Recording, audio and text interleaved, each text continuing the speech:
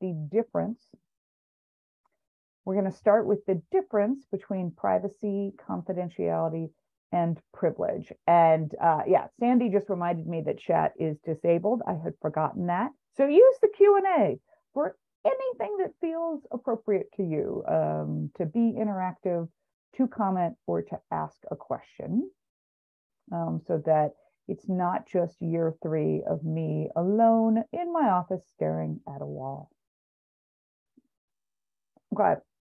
Whenever I do this work, I start from these 3 principles. It is, frankly, from my perspective, the only way to figure things out, to impose some kind of structure on the issues and the questions so that I can lead from values and clear ideas. So we're going to talk about privacy, confidentiality, and privilege.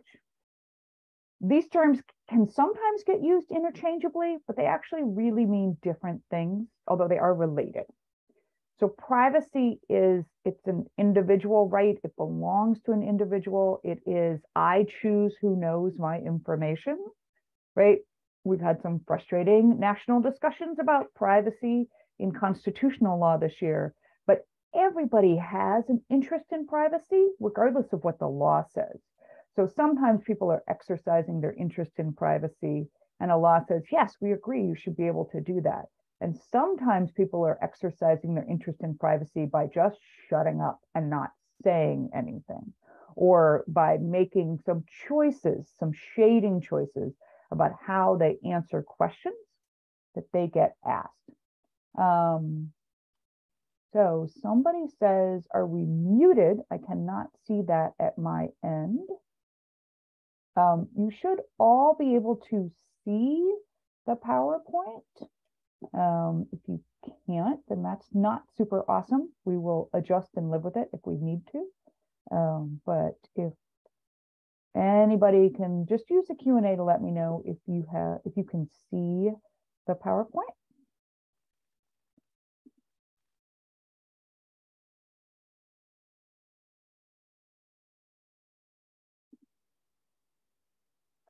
Yay, thanks, Sam. Okay, terrific. So I'm just clearing out those. If you saying, yes, I can see it. I appreciate your help. Why does privacy matter when we're thinking about managing information? Because survivors are going to be making privacy choices when they interact with you. And some of what you do can impact their privacy choices. It can impact how much they feel comfortable sharing, when they feel comfortable sharing it. Some of it you're not going to be able to change. It is personal to them, and an individual person is going to do it their way. And it's not your job to persuade them to do it your way. It's your job as a survivor-centered, trauma-informed provider to give them space to make those choices. So this is the point. Like, privacy and individual survivor choices is the point of all the rest of it. So even though it doesn't come up in a statute, I want you to remember that honoring survivor decisions and creating space for them to feel comfortable and safe making privacy choices is the point of all the confidentiality and the privilege that we're going to go on and talk about. Confidentiality is, you have a duty to protect my choices about information. I like to think about it as a promise. And in your work, I think pretty much everyone signed up for this session today is working in a program that receives Violence Against Women Act, Family Violence Prevention Services Act, or Victim of Crime Act funding. So if you're getting one of those sources of funding, there is a law in place that says you must offer confidentiality to the victims that you serve. What does offering confidentiality mean? It means that you will not disclose personally identifying information or individual information about the people that you serve. And that includes that you don't confirm or deny that a survivor is working with you, right? Because we are leaving that choice to the survivor about whether or not they want other folks to know that they are working with you in an advocacy space or a shelter space or a hotline space. And the survivor, because the survivor is the one making the choices, that's the point of the confidentiality. The survivor can always ask you to share information for them. They can make a choice to say, I want you to share information. But if you're getting this federal money, they have to make that request in writing. There's actually a rule. And we can talk about what in writing can look like. But that is the sort of the approach that has been chosen. Okay.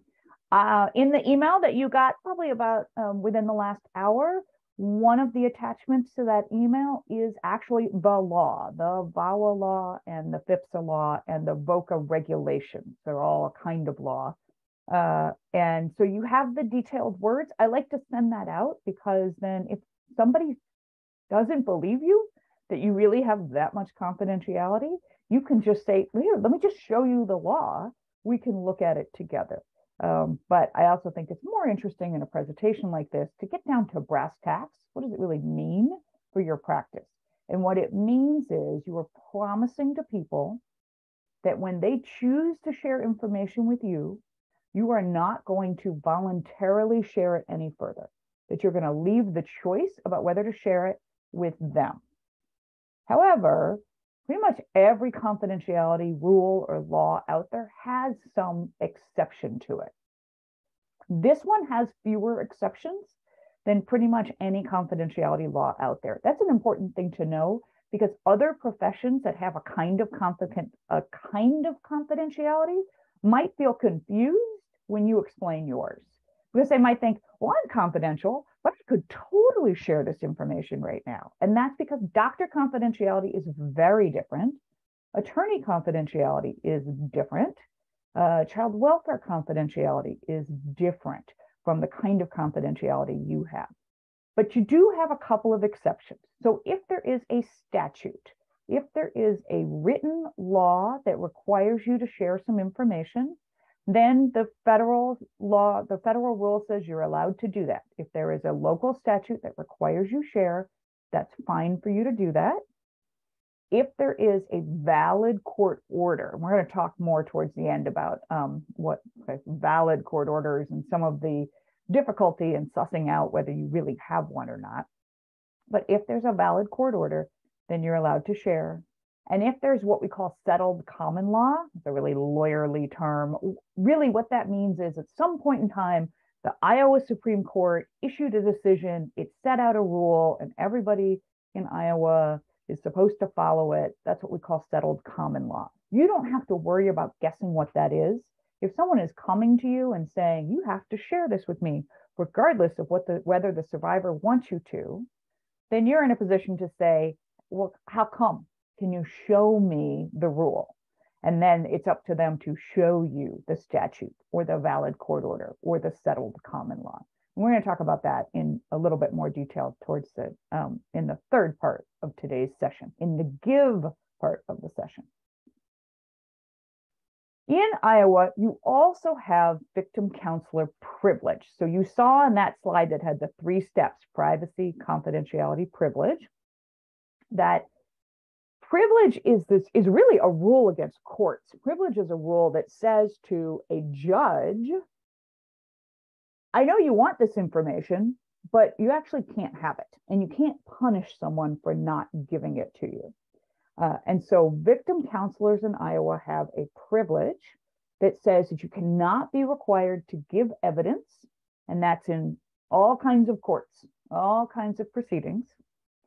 And the evidence that you can't be required to give is that it protects confidential communications from a violence victim to a victim counselor. And remember, the whole point of all of this is protecting privacy choices. It's protecting survivors' ability to choose what they want to see happen. So they can say to you, I want you to give evidence. I want you to go to court and testify. I want you to write a letter in this situation. I am going to give you written instructions to do so. So I really want to make sure we stick the landing on that point, that the point of privilege is to tell a court of law, a judge and the lawyers, you have to respect the survivor's choices about whether you know anything that the survivor said to their advocate. The point is respecting survivors' choices. But where the survivor's choice is to say, yes, please share, you share. Because your job is respecting choices, right? Not keeping secrets.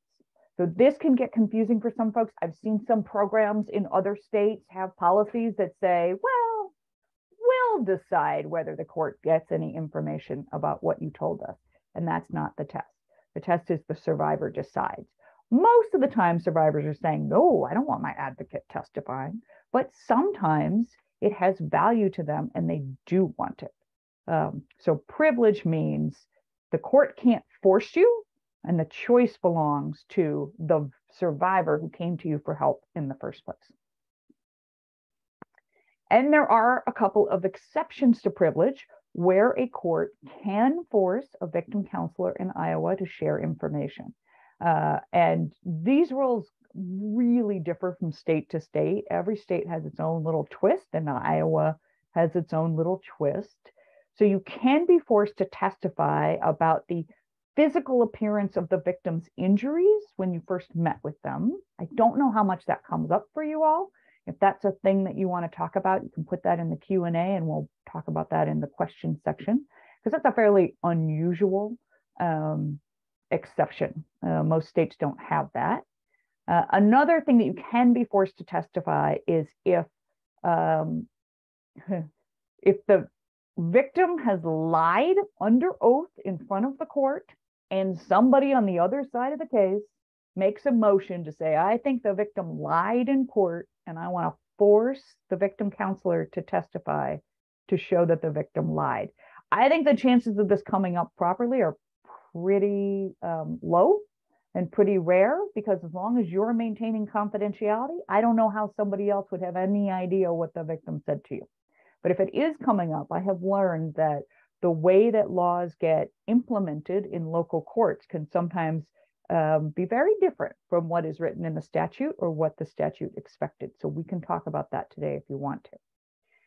The other situation where you can be forced to testify is only in a criminal case, and there's a process that the lawyers have to go through before you can be forced to testify. So they have to prove to the judge that the information they want to get from the victim advocate is important to the case, that there's no other way to get it, and that the value of having it introduced in court outweighs the harm to the victim or to the victim's relationship with the victim counselor.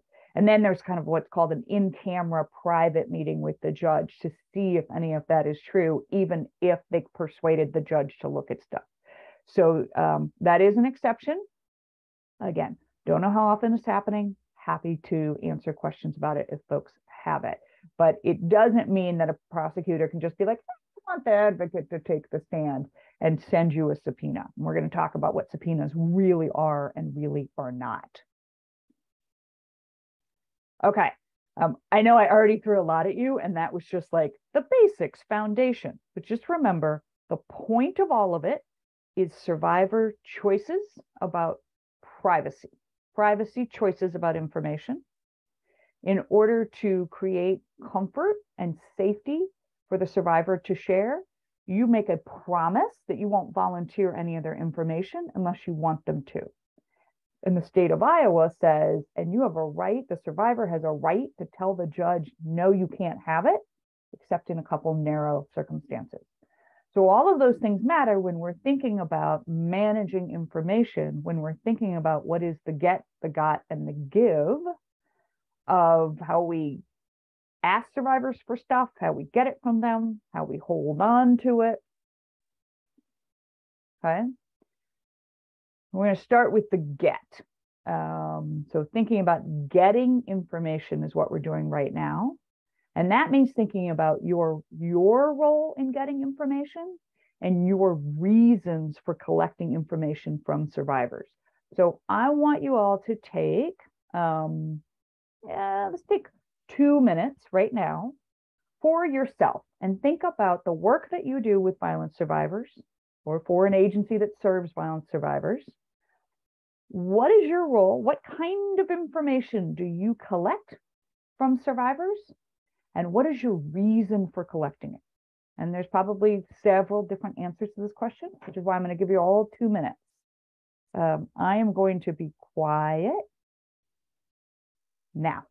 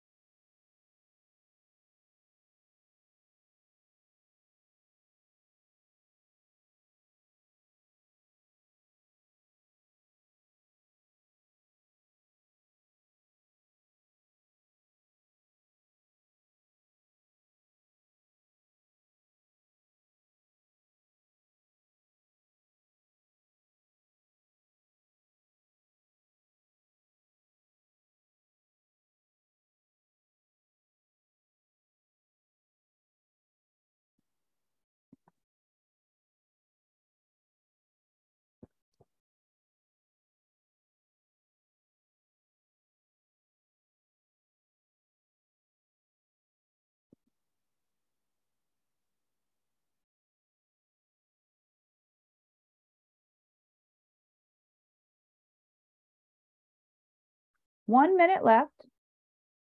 If you think you're done, I want you to push yourself to think, is there any other information I get from survivors, and why do I get it? How is it connected to my role?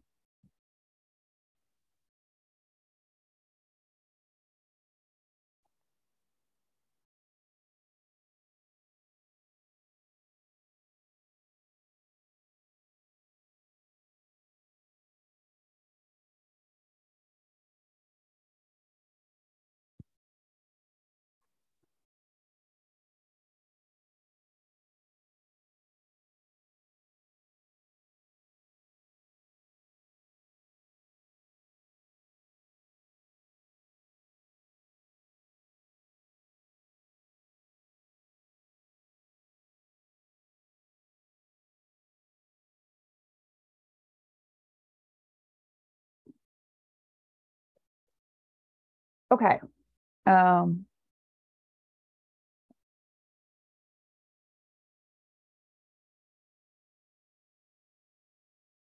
Okay. So thank you for doing that inventory. Having a sense of kind of who you are, what you do, and what your current practice is, and really testing yourself to always be able to answer the question, how does this connect to my actual role, is incredibly important. So one of the things about, not just that I'm a lawyer, but that I worked in legal aid, and I was both a staff attorney and I was a manager, and then I was on the executive team, is that I have a lot of nonprofit experience, and I know what can happen where we start, I don't know, I don't even know how to describe it. It's like a snowball effect, right?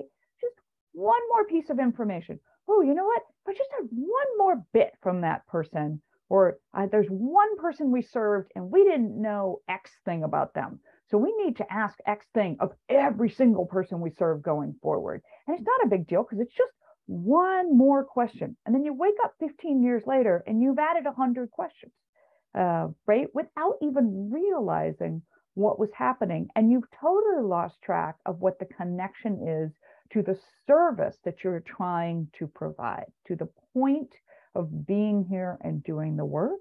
And sometimes you've lost track of the negative consequences.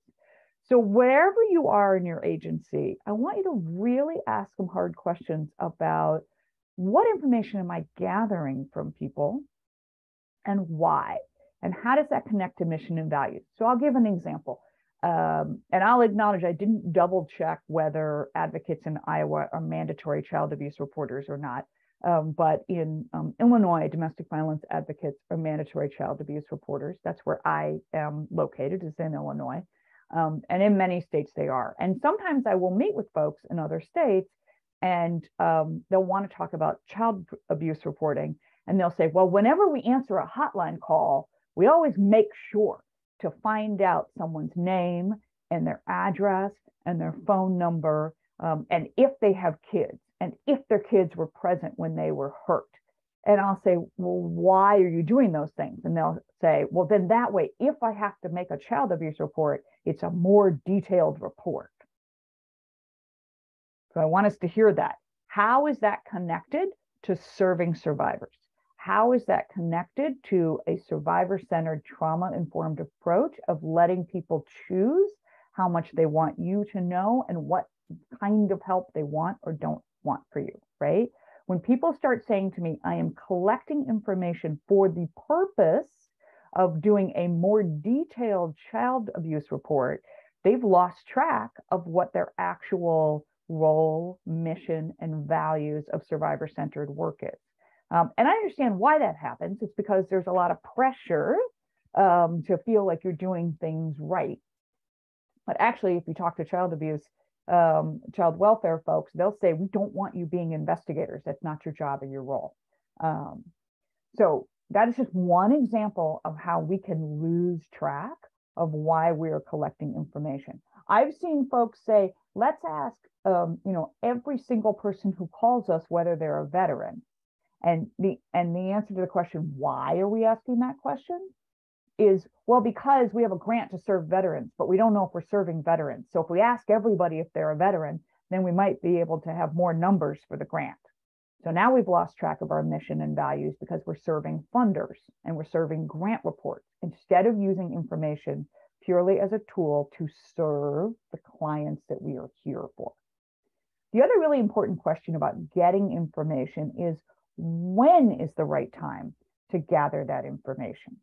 There might be information that is valuable and useful at some point, but it might be traumatizing to ask it early, or it might just not be, might not make sense. It might make a survivor feel less comfortable.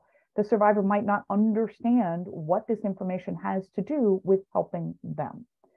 So we struggled as divorce lawyers doing domestic violence divorces about how much detail we needed to get from people in order to make a decision whether to actually help them in court or to just give them advice.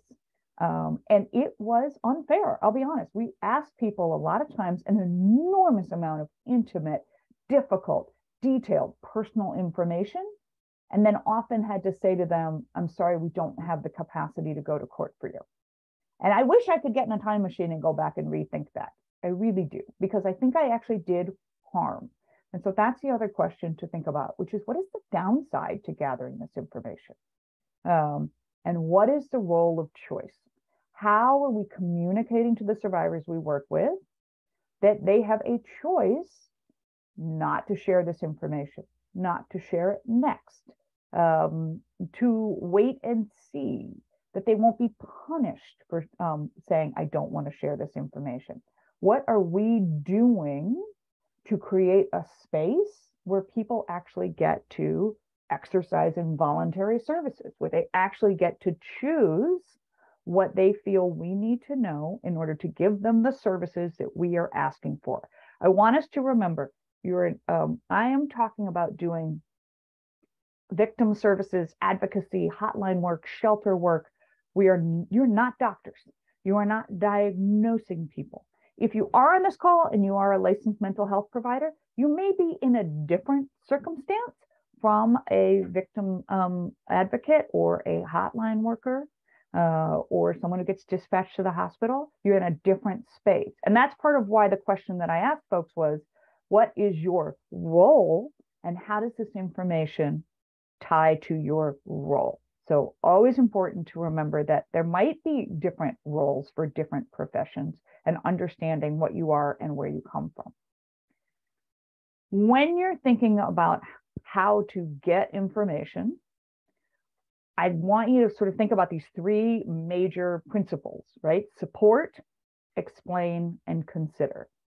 Support survivors. You have to actively, affirmatively show them that the way that they choose to approach information is fine, that it is their choice. Why would sharing this with you help them? Not help you, but help them. How will you make decisions based on this information? How will it change or not change the way that you help them based on whether they answer and how they answer, right? So that's the explain part. How do people know what it means? I can't recommend enough in your own life. Try every single time you go to any kind of professional, the doctor, the dentist, the therapist, the lawyer, any kind of professional that you might visit for yourself, really pay attention to how it feels and how you react to being in that situation and that environment. And what do they do that you like, that makes you feel comfortable and taken care of? And what do they do that you don't like, that makes you feel a little bit put off or confused or disrespected? And then take those lessons back to how you interact with people when you work with them. But when you start asking people questions or asking them to share information with you, they are going to be reasonably nervous about how does this change how you help me. If I say I won't answer, are you going to go away? If I say I answer but you don't like my answer, are you going to go away? Or what's the right answer that I need to give you to get what I need? So explain to people kind of why you're asking things and what choice they have and what you're going to do with it. And then the final thing I want you to do is always consider whose needs are being served by asking for this information at this moment. Whose needs are actually being served? And that's the examples that I brought up before, right? Is asking everybody you serve, whether they're a veteran, because you want to make sure your grant reporting comes in well. That's not serving your client's needs. That is serving the needs of your funder or serving the needs of your agency. And is that really where you want to be? I don't think it is, right? We want to think about how do we do this in a work where we stay centered. And I know there's a lot of funder demands for information. And I think the most important thing that we can do is say to funders, I want to do this work, and you are telling me you want to fund this work, but you don't get to change the work as part of funding it. This is what the work looks like. We want to teach you what doing it well looks like. And we know you want to be on the side of funding the good version of the work. And this is what the good version looks like.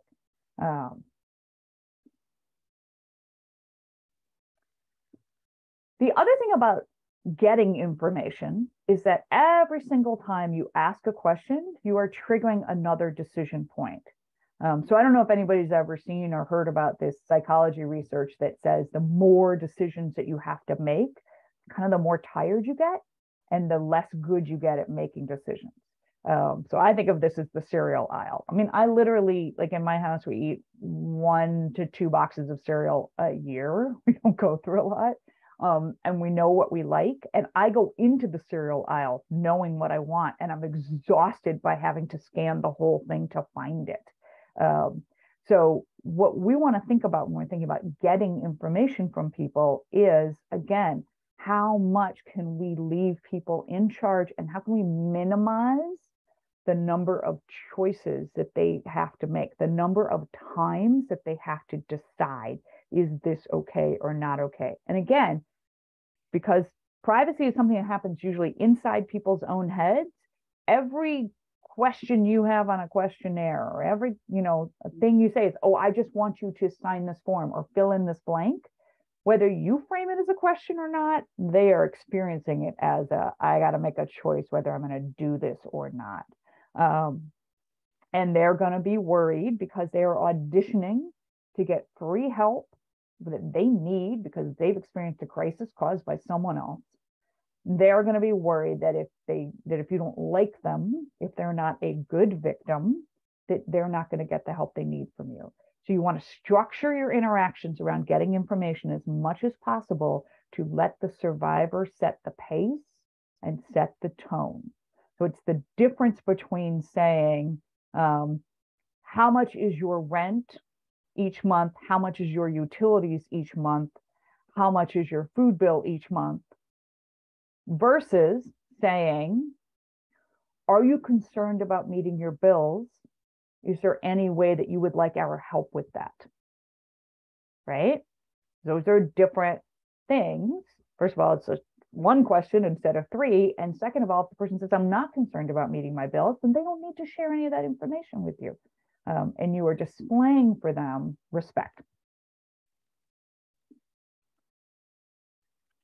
And so we're going to transition now from thinking about the get to what I call the got, like you're holding information. But in order to get from the get to the got, that's when we start thinking about, are we writing things down? And by writing them down, I mean putting them in a database or keeping notes. Where are we recording information? And when we record it, how do we record it? How do we write it down? And this is something that we probably don't talk enough about, frankly, in any profession, which is this question of what are the words that we use to write down the information that we've gotten from the people that we serve.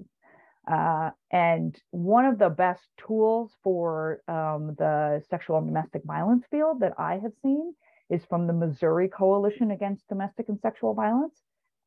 They created for their member programs in Missouri a thoughtful documentation guidance, and it's a pretty detailed approach to thinking about this question of, when people tell me things, how do I decide what I'm actually either entering into the database or writing down, and what are the words that I'm going to choose to use to do that?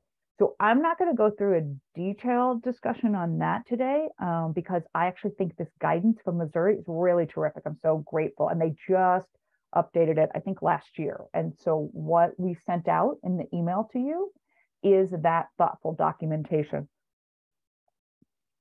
There are some references in that guidance to Missouri law. Obviously, wherever they're referencing Missouri law, you would want to follow Iowa law. I sent you also in that set of documents the Iowa Victim Counselor Privilege Law. So again, you have a copy of that in case you need to or want to look at it. But the guide about kind of how do we think about what we're doing, why are we putting this down on paper, and what is the way that we can write it that serves our need to help people, that it like facilitates us being able to reflect on notes to help people, and it facilitates being able to show that we are in fact providing services to people in a way that isn't dangerous or judgmental or harmful to the people that we serve. That's the guidance that's here, and that I highly recommend that you take a look at.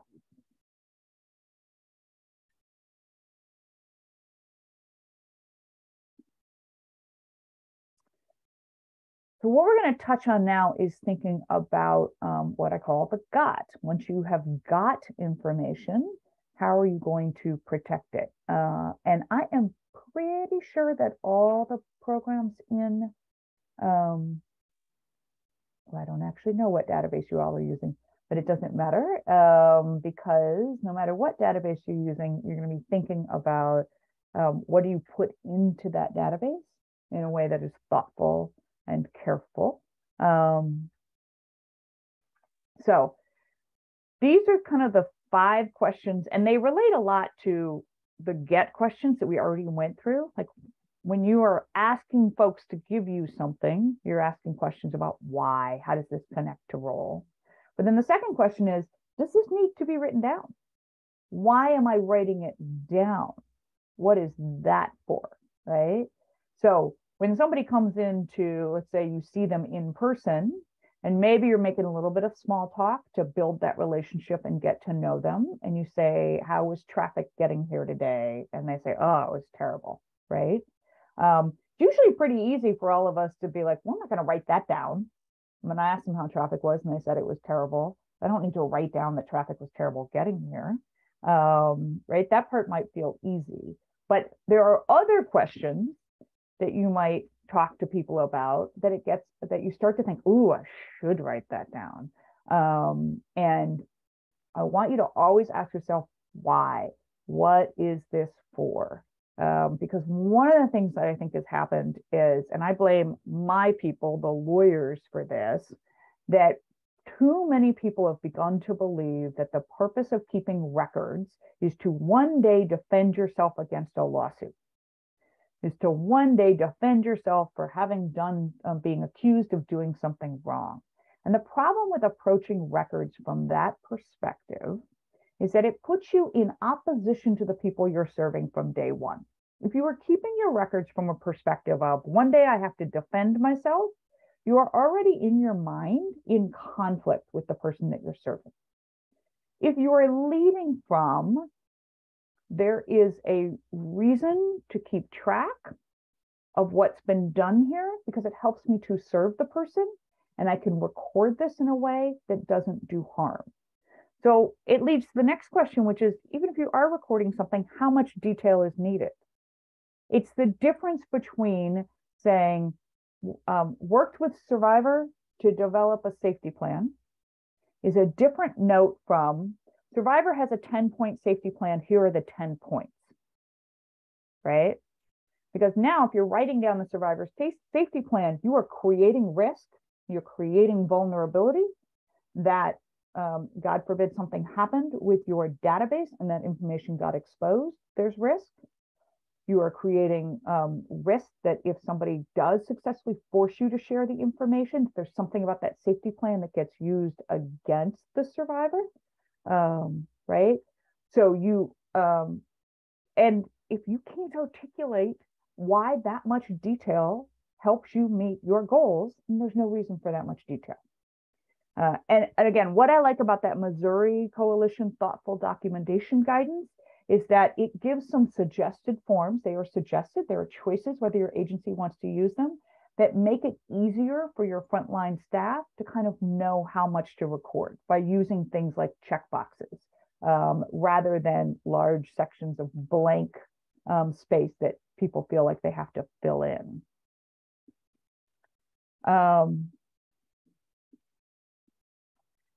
Then the next question to ask is, what's the best method to document this information? So don't assume that everything should go into the notes section of your database to be retained electronically forever. Sometimes the best way to share information is to go to your colleague and say it, or to use a sticky note, which is inherently temporary and may get destroyed as soon as the note is delivered. Right? So think about that. And I'll be honest, it's probably because I'm a lawyer and I'm a privacy lawyer and I'm a super nerd, but I think carefully about the difference between something that I would email versus something I would text versus something I want to say. So I will say to my best friend, or I will send my best friend a text that says, hey, I'd really like to talk to you. Are you available in the next hour? But maybe the reason I want to talk to that person in the next hour is because my husband's driving me nuts, right? But I don't want to type, my husband's driving me nuts, in part because, God forbid, he saw that. It would make him feel bad, and I love him, and I don't want to make him feel bad, even when he's driving me nuts. So it's just not worth it to write it down when I can achieve my goal by saying, do you have time to talk to me in the next hour? That's a personal example. That's obviously not from representing or assisting survivors, but it's the same set of questions. Where is the best place to put this down? What makes sense? How much makes sense? And please don't forget, we have the ability to talk to each other. Not everything needs to be in writing or recorded for posterity, which brings us to the question of how soon should something be destroyed? So your agency should have record retention and destruction policies. We'll talk about that in a little bit more detail in a moment. And then every time you're recording something, just asking this question, does recording this potentially, if it got out, if it were disclosed, would it do harm to the survivor? And the big thing there is we should not be putting our judgments and our feelings and assessments about the folks that we work with into notes.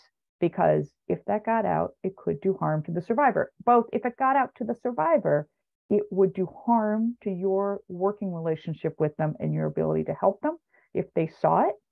I always like to imagine, what if my client were over my shoulder reading my notes? Would I be comfortable with what my client sees? That is especially important in your work, because I think that the ethical approach to victim services work is that the information that you write down about a survivor belongs to the survivor, and they should be able to see it at any time. And in fact, it can be a really good practice that if you are going to record any notes about your work with survivors, especially if you're in person with them, that they have an opportunity to see it and to tell you if anything in it is wrong or needs to be corrected or changed. But if you wouldn't feel comfortable with a survivor seeing what you write down about them, you should rethink writing that down. Again, it's the same reason I say to my best friend, can you call me in an hour? Not, my husband's driving me nuts. Also, he's in court right now in a trial, so I know he's not in this webinar, so I'm not worried about him hearing me say that. When you think about how to hold information internally, I want you to think about keeping separate files. And I know that, databases a lot of times are designed to link the files of, for instance, if you are serving a parent and children in a family, think about keeping their files separate, even if your database allows you to somehow link them. Information that's related to one of them and not the other one should be somehow separated, whether they are physical paper files that are separate or they are profiles on your database that are separate from each other, because there are some exceptions to your privilege statute in Iowa. And so if you're ever in a situation where somebody is trying to force you to share, you don't want to be in a situation where you're like, well, you might be able to force me to share this child's information, but I got all this information about the parent braided in there, and I don't know how to separate them out.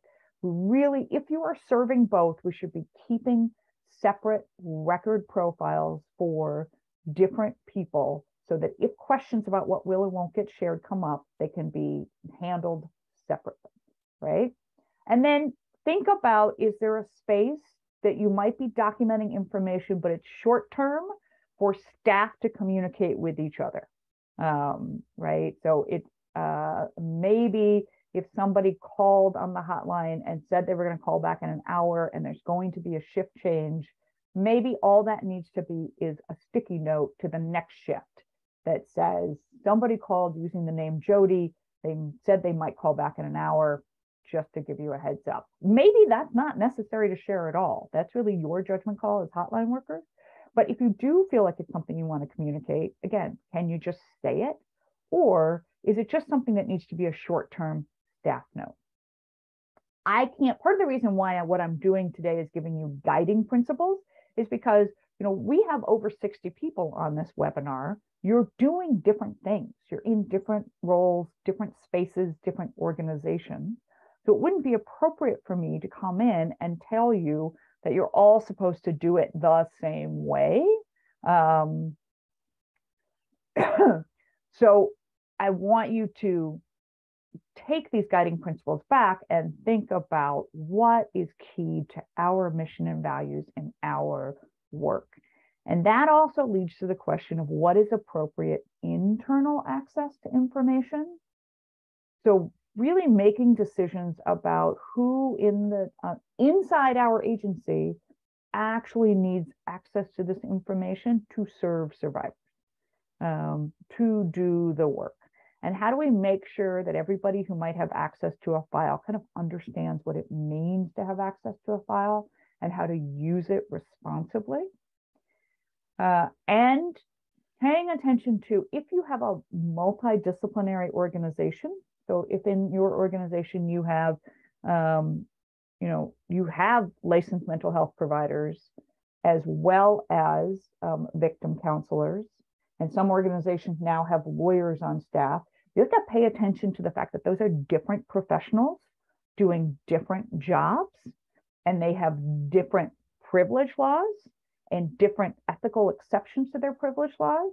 And so client information related to their mental health care and related to their legal representation and related to their victim counseling needs to be kept separately inside your agency. And you shouldn't have any of those professionals kind of freely jumping into all those different files because they're doing different things. If what I just said raises issues for anyone, I am happy to do technical assistance calls or have you ask questions in this webinar, but I will be honest, this question of how do I approach having a multidisciplinary organization can be very specific to your organization, which professions are in it, and what you are trying to accomplish and how you've structured it. And that's why I'm available for technical assistance calls if anybody wants to do that with one agency.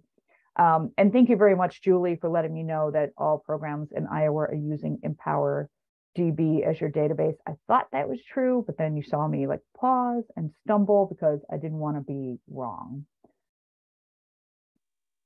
The good thing about using Empower DB is that Empower DB has programmed itself to use a system that does not share any survivor identifying information with the staff at Empower DB. So they have coded their system in a way that means that their staff cannot read anything you put in there. So you don't have to worry. You've already done one step of the got well, because now you don't have to worry about that what you put in the database is getting exposed to tech professionals who are not in your agency. You don't always know exactly who's working at Empower DB, but you don't need to because they can't see your stuff. One issue that comes up a lot, and this is a hard one, and I think we need to do a lot more work in our field talking about this issue directly and specifically. There has always been an assumption about advocacy work that the absolute minimal amount of information, documentation, collection, storing it for the minimal amount of time is always the right thing to do. And at the same time, in the last 25 years, there has been more recognition by the immigration system, more recognition by child custody courts, and other kind of official entities. Housing is another example, that if somebody is a domestic violence survivor or a sexual assault survivor, that's relevant to giving them benefits like a visa, or considering whether, what kind of access to the children their abusive partner should have, or whether they should get a transfer to a new unit in housing. Like, we now live in a world where, yeah, you know what? Like, if you have experienced this violence, there is certain kinds of help you can access. And one of the ways that you prove you've experienced this violence in all these systems is to prove that you've worked with an advocate. The reason for that was to say people don't have to go to the police. They don't have to go to court. If they went to an advocate, then they can use that interaction as a way to prove that they really have suffered this harm. However, if we are following a minimal documentation standard and information is destroyed quickly, then we might not have the information to help people prove that they came to us. Am I making sense with this? Please ask questions if you have them. There's not an easy answer to this question. I have talked to programs who say we keep everybody's records for 5 years in case any one of them happens to be an immigrant. That doesn't seem like the right answer to me, because actually when people walk in the door to get help from you, they know they're an immigrant in that moment. They know that they might have issues with their status in the United States. And you can, as part of safety planning and sort of life planning, you can talk to them about the possibility that they might want to pursue VAWA petition or a U visa or a T visa or some kind of immigration relief based on having experienced the violence. And that part of doing that may be creating a record, right? So you can be talking to them about what kind of record do they want to create. Child custody is a little bit harder because people don't always know that they're definitely going to be in some kind of a child custody battle down the line. But having records that they've been seeking help maybe for many years, can sometimes be helpful. I think what we need to do is be talking to people about where they're at and what they want from you and how they want to develop and store their own records. So we should be having conversations with lawyers in the community about whether that is a service that they can provide, because there's ways in which lawyers are more set up to hold on to long-term records than victim counseling programs are. Can we be talking to survivors? Can we be talking to banks about doing safety deposit boxes on a pro bono or free basis for violence survivors? Can we be talking to survivors about creating a record right now. I don't know if you're ever going to need a statement from me, but would you like me to create a statement right now about how I helped you in this moment, and then help you think about where you want to store it and how you want to make sure it's available to you later? I don't want folks changing everything about their whole practice to store excessive amounts of information about every survivor for a very long time. I want us talking to the people that we're working with about where they're at and what they need and what serves them. But what you do not want to do is take on the role of being like an evidence repository, because if you take that role on, then the rest of the world is going to start to say, oh, great, they're holding evidence. Let's go get it from them. And you're going to start to have more challenges to you. And so it's not an appropriate role for victim counselors to be in, to collecting and hold evidence for people. Plus, you don't want to create a situation where folks are dependent on you. Okay, have a routine destruction policy for the information that you collect and hold. Have a routine destruction policy and then follow it. If you wake up one day and realize that you weren't following it, then catch up. So here's a perfect example. I do a lot of meetings. I do a lot of phone calls with people all over the country, and I keep notes in these little notebooks. And I think when I write things down, I think about how much or how little needs to be here for me to be able to be helpful. But then I have a rule that these get shredded after a year. So when it hits a year, I pick up the whatever file, they all have a date on them, and I pick up on the one that's a year old and I feed it through the shredder. And then you know what? Things get really intense with my kids, and sometimes I forget and I go back to my shelf and I'm like, oh man, there's 3 of these here that need to be shredded, and I shred them, right? I don't decide I give up. I fell behind on my destruction policy. I give up. I'm not going to do it anymore. I catch up. And have a destruction policy for your data files. I'm not sure what the default sets are in EmpowerDB or how it is set up for you. If you don't know, find out, right? But make sure that when you think about destruction, you're not just thinking about your paper, but you're also thinking about your electronics. And this requires work on your part. The point of the internet, the point of our modern data computer systems is to store information forever and make it available to everyone anywhere that it might be needed as fast as possible. There are a lot of upsides to that, but when we're trying to protect survivor privacy, there are a lot of downsides to that philosophy as well. So you have to actually apply the question to your data files. When should this be destroyed? How do we routinely make it go away? All right, we're going to move on to the give. Again, I want to make sure that folks feel like they can answer questions. I'm just going to get rid of some of the ones that when you guys were talking to me, which I appreciate. Oh,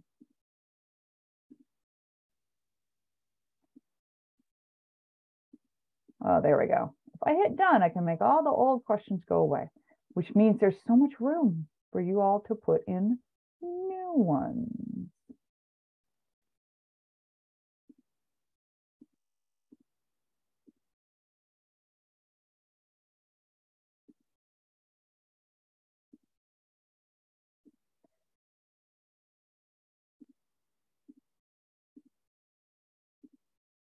Okay.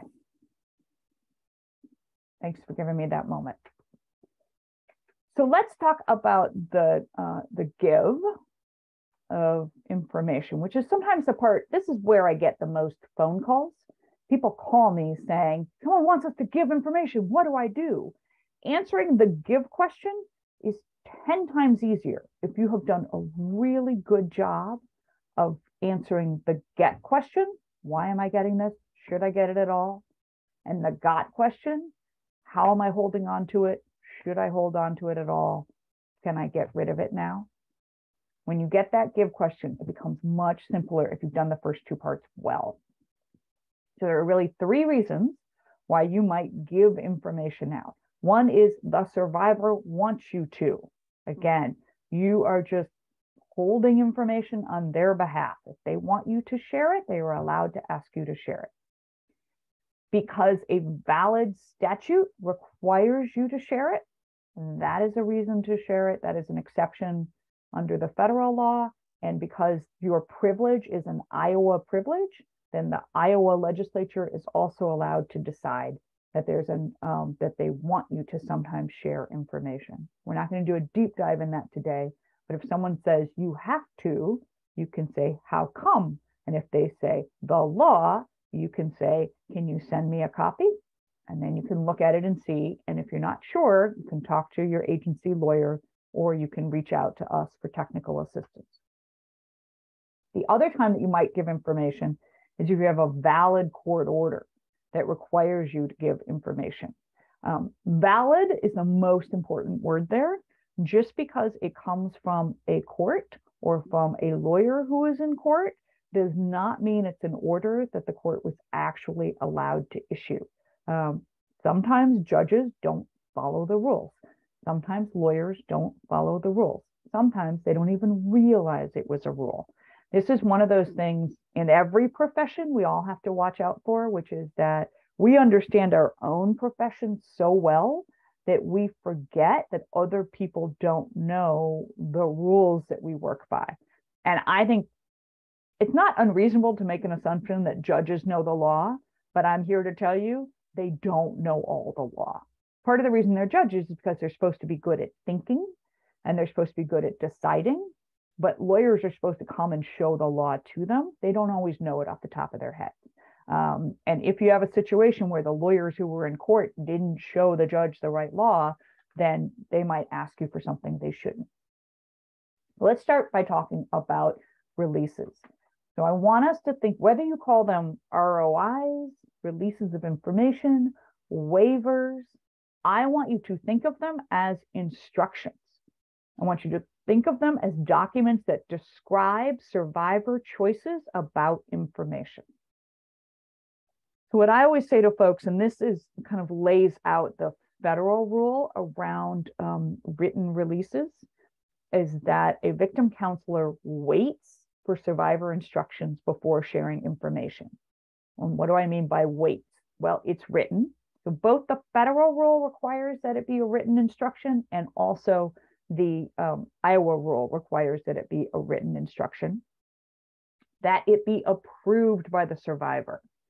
So that can, I want you to think about approval in two ways. Approval is, I signed it, and it can be a physical signature. It can be an electronic signature. Some formal mark that shows that the survivor has, in fact, had an opportunity to review this and is approving it. But I also want you to think about it as actual approval. Not just you succeeded in getting a signature, but an actual approval. They know what it is, they understand it, and this is what they want because it's their instructions to you. Part of it being their instructions is that it's informed. They understand what the pros and cons are of releasing. Now, I definitely sometimes, when I say to folks, survivors should be able to give you instructions to testify in court or to share their information, I know lots of advocates who get very nervous about that idea. And they think, no, it's my job to talk the survivor out of it. That's what informed means, is that I talk them out of it. I want you to think of informed as, these are the upsides, these are the downsides, but it's not my choice what to do or what to live with. It's the survivor's choice what to do or what they can live with, because what they can live with or what they want may well be different from what you would want if you were in their circumstance. Incredibly important to remember that a release cannot be a condition of service. You cannot require people to sign a release or disclose their information in order to get help from you. And that it should be time limited. So people always say, what's the time limit? And at one point in time, we used to tell people the time limit is usually 30 days. But what got frustrating about that is we started to see programs saying the rule is never longer than 30 days.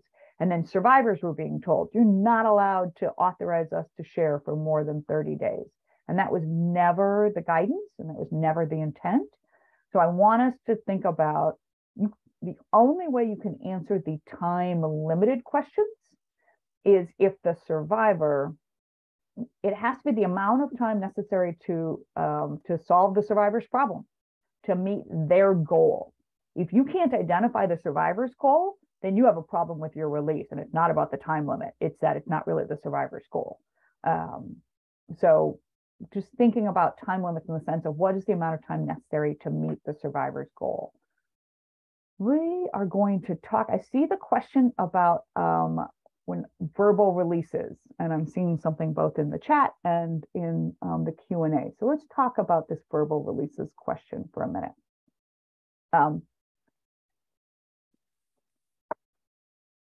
So both the federal law and the Iowa law say it has to be a written release.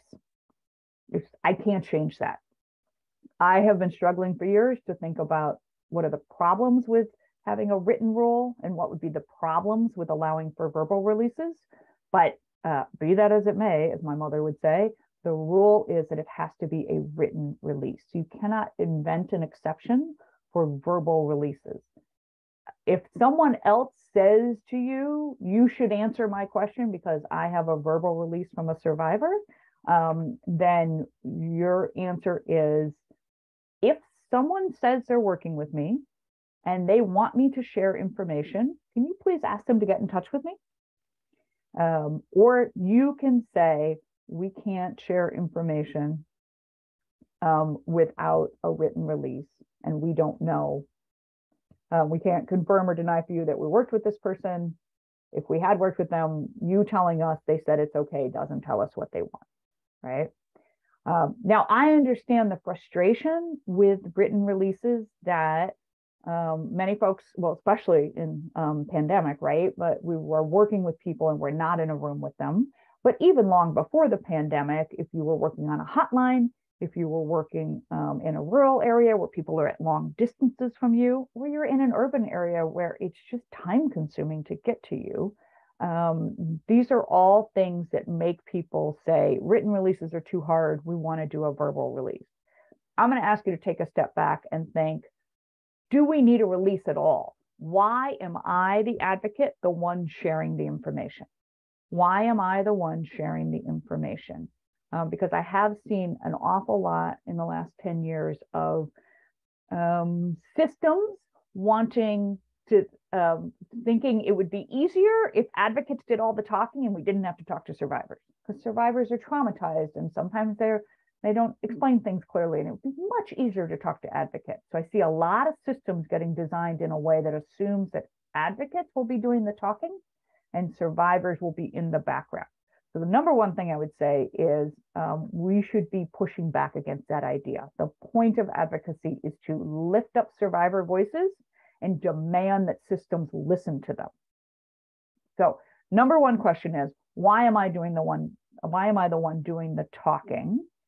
Is that really what's necessary? Because a survivor, you don't need a release for a survivor to share their own information. You don't need a release to patch in a third caller on the phone who the survivor can then speak to directly, and the survivor can choose to have you present for that phone call so that you can say to the person, hey, I feel like you're not listening very well, or hey, I have a question. What is your procedure for getting on the wait list for housing? That's not disclosing any information about the survivor.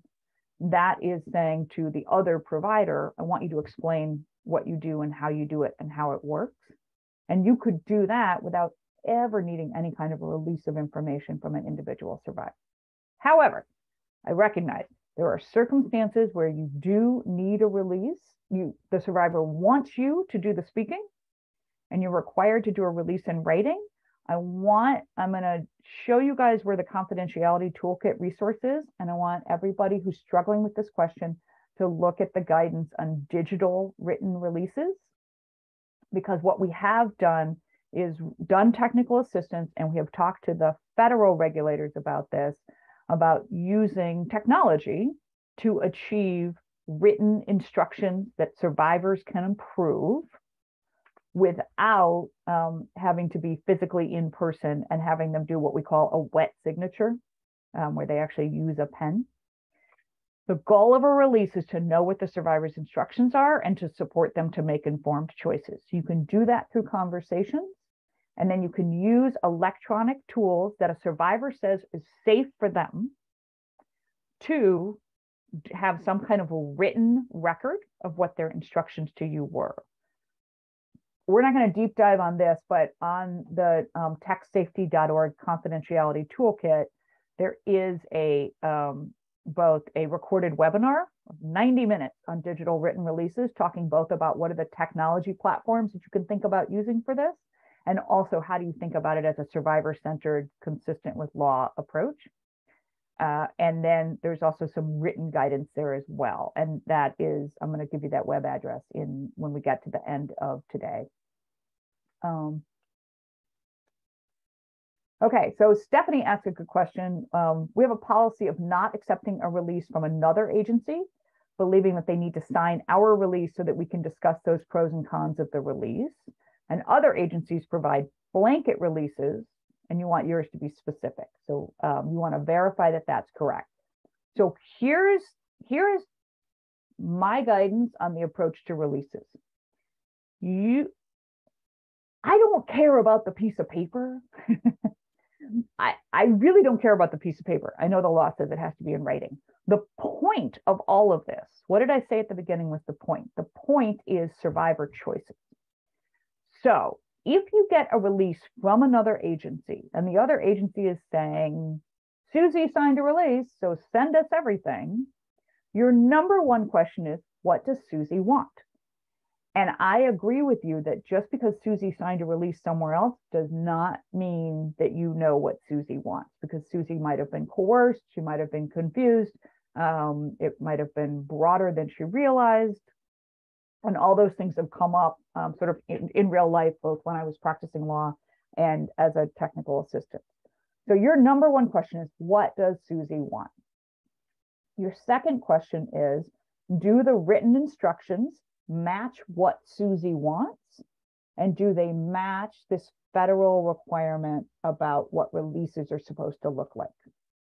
So if you talk to Susie and Susie says, yes, this is what I want, and the release that you got from the other place is in writing, and it has been approved by Susie, and Susie has been able to make an informed decision about the pros and cons, and you've had a conversation with her where you believe that she's making an informed decision, and that release is reasonably time limited, and that release is specific to what Susie wants, I would be okay with it if you use the other agency's release. But notice that there were about 5 caveats before I got to the point of saying I'm okay. So I think this is a real organizational question about how you run your agency. You might have something that says, you know, depending on how big or small your agency is, a manager or a director would have to approve disclosure of information based on a release that came from somewhere else, because we have very good reason to be nervous about those releases. But I also hate the idea that Susie might say to you, yes, this is what I want. Yes, it's informed. See, it expires in 14 days and it's super narrow to this one thing and it's going to help me get something done. And then you say to Susie, you're going to have to drive in and sign something in front of me. Like, I don't like that answer because that doesn't feel survivor centered. So that's why we're always leading from how are we achieving the goal of protecting survivor choice. So I recommend that managers, leaders in programs think about this question. How do you want your staff to handle this? But how do we always make sure that our process and our procedure leads from protecting Susie's choices, knowing what they are and protecting them, and then making things as easy as possible for Susie. Susie being my made up survivor. So I know, Stephanie, that is not a yes/no answer and I'm not saying that the way that you currently do it is wrong, but I am saying it is possible that you might be able to open up a little bit, that if something met all of Susie's goals and this federal rule about the elements of releases, it might be possible to accept an outside release if that's what Susie says Susie wants you to do.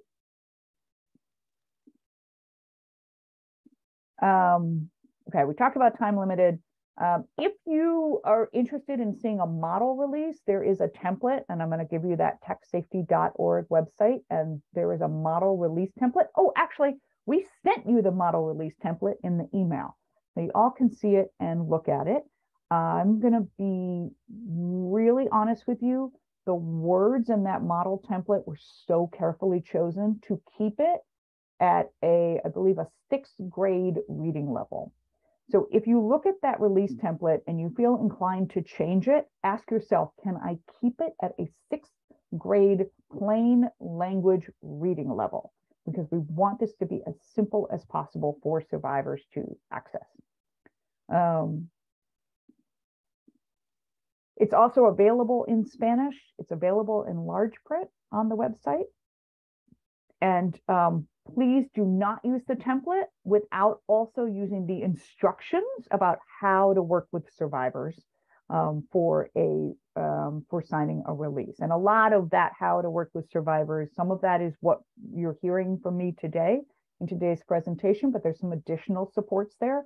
We've got to support our frontline staff on how to use releases well, because otherwise what can happen is releases just become like a bureaucratic hurdle that I got to get your signature on this form before I can get anything done. And we want to get folks to focus on the choice making and the survivor support and the conversation. And then the form's kind of the last step in that. And that's what those instructions focus on. We already talked a little bit about, can the survivor control this disclosure? You don't need to get a release signed to give a survivor's information to the survivor. Sometimes folks make them sign releases. It's the survivor's information. You can give it to the survivor. No release is needed if the survivor is disclosing for themselves. You can support a survivor to disclose. The most impactful advocacy that anybody ever did that I saw was join a client to meet with me when I was the client's lawyer, and I was doing a terrible job listening to my client. Maybe I was listening, but I was doing a terrible job putting my client's wishes first as opposed to my desires to win in court. And my client chose to bring her advocate with her to the meeting, and the advocate did not disclose any information about the client who was sitting next to her. All the advocate did was control me, the lawyer, and say, I feel like you're not listening. I feel like you're not hearing. I feel like you need to explain better why this is the survivor solution is unacceptable. And I will never forget that day. And that is way more effective than it would have been if the survivor had given that advocate a release and then the advocate had called me and we'd had a private conversation where they were disclosing information. I don't think it would have been anywhere near as impactful. So really think about, how can you think about your role as facilitating people being heard by the rest of the world?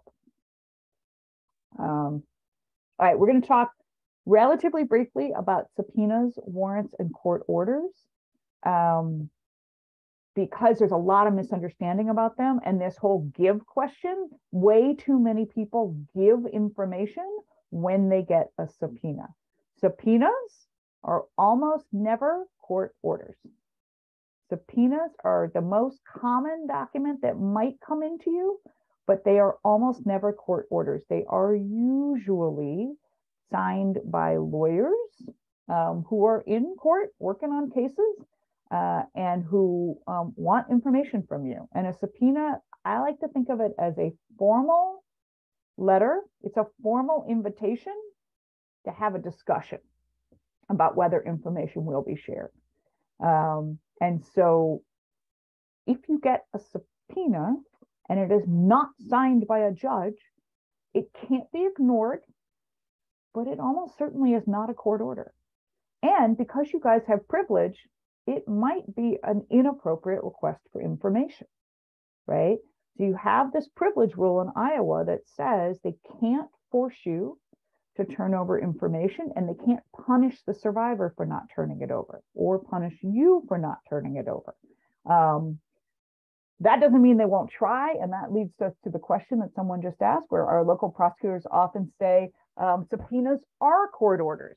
So, first of all, if it's not signed by a judge, no judge has like put their weight behind it or adopted it. Second of all, every state provides a method for people who receive subpoenas to go in front of the court and say, Your Honor, we think this is an inappropriate request. We've actually, if you follow the news at all, there are a lot of powerful people who have been getting subpoenaed lately, both by the January 6th committee and by a prosecutor in Georgia, and they are suing left and right to say, I don't want to answer this subpoena. You have the same power.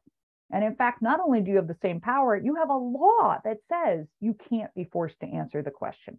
So it is up to you to enforce that law. And when I say up to you, I don't mean you, frontline staff person who doesn't get paid nearly enough for the hard work you do. It's up to leaders and organizations to make sure that you are protecting your team. So if subpoenas are coming in that are directed at frontline staff, you need to have executive directors stepping in or managers stepping in to support and protect that frontline staff. We need to be developing your access to lawyers who can help you. We do technical assistance, both for agencies that are dealing with subpoenas and for lawyers who are representing agencies. We help a lot and very often. We can't represent you in court because I'm not an Iowa lawyer, but we do give technical assistance, and we've been able to make a big difference for programs in a lot of places by doing that. So if your prosecutor says that this is an order and therefore you have to answer it, then I think your program very much needs an attorney to help you talk to the prosecutor, frankly. And if necessary, go in front of the judge. Because remember, I said you have a privilege, and the privilege is you can't make me. There is this exception for criminal court that in criminal court, first the prosecutor has to go in front of the judge, or the defense attorney has to go in front of the judge and persuade the judge that you have some information that's really relevant to the case, that there's no other way to get that information, and that making you turn it over will do less harm than good. And then there's a private meeting with the judge called an in-camera review, where the judge looks at the information and decides whether or not they think any of the lawyer's representations were correct. And then maybe the information will get released. So if you have prosecutors in your county who are just sending you a subpoena not signed by a judge where they haven't done those 4 steps, they are cutting corners and hoping you won't notice. Now, I know that lawyers can sometimes invent rules that, you know, it applies here, and I believe it's a rule and I have power, and so I'm going to enforce it. And the only way to kind of deal with that is to develop your own power. And so one of the ways you develop your own power is A, by having a consistent response, B, by not being afraid of going in front of the court, and C, by getting an attorney to help your agency. And if you are not sure where you would find an attorney, how you would pay an attorney, how your agency would handle that, you should be reaching out. You can reach out to the Coalition for support and help. You can also reach out to Confidentiality Institute. Sometimes we're able to help folks find pro bono lawyers. I will say this is the one thing about subpoenas, they can't be ignored. So you can't ignore them, but that doesn't mean you have to turn information over. It does mean you have to deal with it. So to the extent it's an order that you got to deal with it, that's true. But it is not an order that says, just because I, the prosecutor, wrote this out, that means that privilege law doesn't apply. No, no, no, no, no. All right, we have 5 minutes left. I'm glad you guys asked the questions about verbal releases because it's really important. You have these slides. One of the things that folks tend to either lose track of or forget when they get a subpoena is, again, the whole point of confidentiality and privilege was to protect survivor choice. Does the survivor even know this subpoena got issued? Probably not.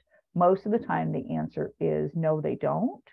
And so your most important question when you get a subpoena is actually, even before checking whether it's signed by a judge or counts as a court order, your most important question is, what does the survivor want? Now, if you cannot reach the survivor, then you assume that they want you to protect the information. But if you can reach them, they might say, no, what I want is to have this shared. I'm making an informed decision to do that. I'm going to give you instructions. Let's talk about the most efficient way to put those instructions in writing. And there is on the confidentiality toolkit on techsafety.org, there is a guide to a tip sheet for responding to a subpoena. So that's a really good tool for you to use if this comes up. Again, even if that subpoena is a court order, it doesn't mean it's a valid court order. So you're going to work with legal counsel for your agency to sort that out. All right, the time left for questions is a little shorter than I wanted it to be, but, and again, I packed a lot of content into today. Frankly, each of these 4 sections are sometimes a 90-minute piece all on their own. So if a lot of what I did today was dredge up questions, that's okay. That is a useful thing to do. And you can go to the techsafety.org confidentiality toolkit. There are a lot of answers in there, but I'm not going to pretend all the answers are in there. So you can email me with your technical assistance questions, because we are the TA providers for anybody who is VAWA funded or could be VAWA funded, which is going to be everybody who's on this session.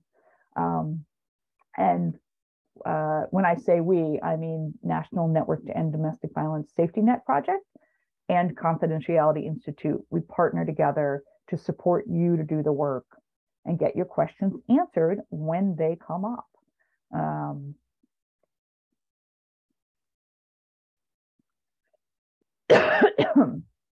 All right.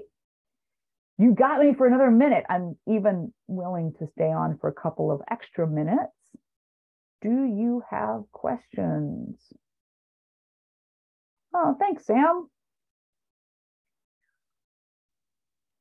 Again, we sent you an email with these handout of these slides with the federal confidentiality laws, with the Iowa privilege, with the Missouri thoughtful documentation guide, with the model plain language release template, and with the instructions for advocates using that release template. I hope you find all of that valuable and useful, but there's lots more where that came from on that confidentiality toolkit, which was a collaborative project between National Network to End Domestic Violence and Confidentiality Institute. And you'll also find lots of resources on techsafety.org around digital services and electronic evidence in court and agency use of technology and survivor use of technology. It is just a wealth of resources. But not always the easiest thing to search. So if you want something there and you're not able to find it, just let us know and we will get it right to you. Thank you so much to Iowa Coalition Against Sexual Assault for sponsoring today. Thank you to our interpreters, both Spanish and ASL. I hope my pacing was okay. And I hope everybody has a great day and a great weekend. I know it's Tuesday, but my mind's on the weekend. And thank you so much for the work that you do. Gracias, Alicia. Habla Elizabeth. Solamente les queremos dejar saber a todos que van a recibir vía correo electrónico una forma de evaluación para que nos dejen saber sus comentarios o cualquier otra duda que ustedes tengan. Muchas gracias, Alicia. Y gracias a los intérpretes también.